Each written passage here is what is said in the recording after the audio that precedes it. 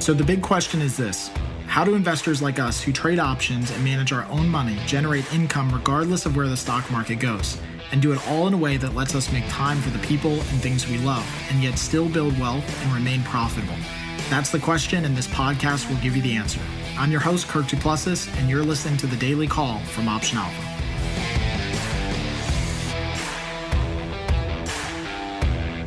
Hey everyone, this is Kirk here again from Option Alpha, and welcome back to The Daily Call.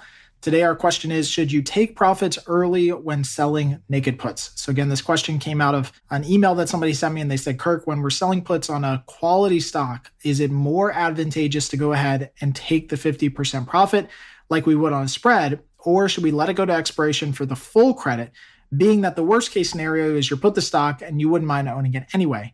The idea is that to turn right around and sell covered calls on it should we get assigned. So we're basically talking about a concept called the wheel strategy, which is you sell a put, if you get assigned, you end up doing the covered call, and then you go back and forth, through this cycle or this wheel of selling puts and selling covered calls, etc. The sticking point on this question I think is really interesting is what they said when they said a quality stock, or basically a stock that they wouldn't mind owning. So the question is always, and I pose this to people a lot when we're doing coaching, is do you want to own the stock, or are you more interested in generating income from selling options against it? And then if you want to own the stock, then I would say go ahead and ride it out for the full credit, because what is ultimately going to happen at some point is you're going to end up owning the stock. So it's not a matter of if it's going to happen, but when it's actually going to happen. But if you're more concerned with potentially generating income and making money from trading options around a stock, then I would say you're better off to take profits.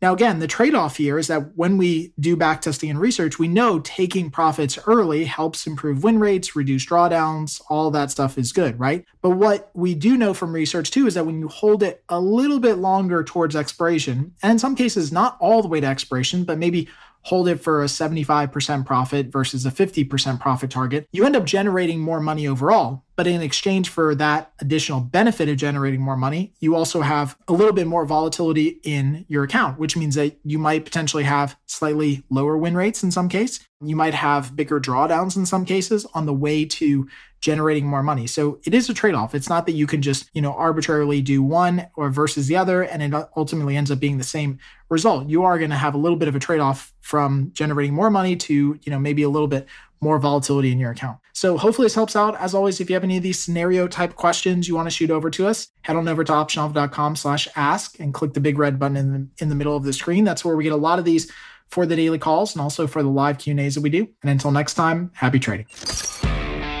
Thanks for joining us on The Daily Call. Be sure to subscribe right now for more daily options trading ideas, strategies, and tactics to help you learn how to place smarter, more profitable trades. And if you like what we're doing, don't forget to give us a rating and a review so we can continue to bring you the best daily content possible. We'll see you again tomorrow, right here on The Daily Call from OptionAlpha.com.